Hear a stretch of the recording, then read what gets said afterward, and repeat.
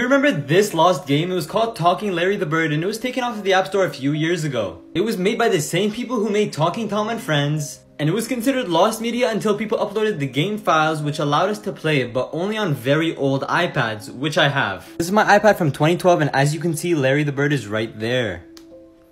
And if I talk, he should be repeating what I say. Very annoying voice. Let's test out what this button does. Whoa. I was not expecting that.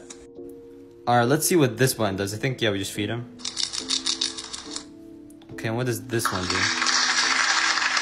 Okay, that's... But it wouldn't be an Outfit 7 game if we couldn't hit the bird. Oh. Yes, we can. We can also play this piano.